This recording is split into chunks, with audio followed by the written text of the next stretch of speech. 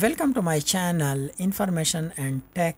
In this short tutorial you will learn that how you can fix QBittorrent or BitTorrent stall problem. Sometime when you are downloading any file using QBittorrent or BitTorrent, then there is a stall problem occur. Then how you can fix this stall problem? So I will guide you step by step in this short tutorial. So follow the video and also like and subscribe our channel to get more like this informative video.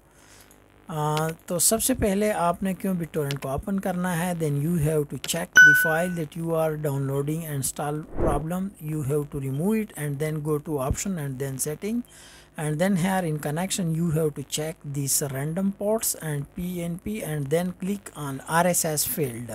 In RSS you will get a latest RSS link from Google, or you have check in description. I will give you provide a latest RSS field. After changing this you have go to advanced setting, and then here you have to change this setting like I am changing here. यहाँ पर आपने ये setting must change करनी है, और जब आप इसको चेंज करेंगे then you will fix this problem of downloading stalled issue. यहाँ पे आप इनको सबको टिक करना है. You have two tick it, click it and then apply. Okay, here is I will change some setting. You must have to change accordingly to fix your stalled problem of QBittorrent or BitTorrent that you are using in your computer or mobile. So I will check here again, and then you go to this menu and also tick it, click it, and then in last you have to change the speed also.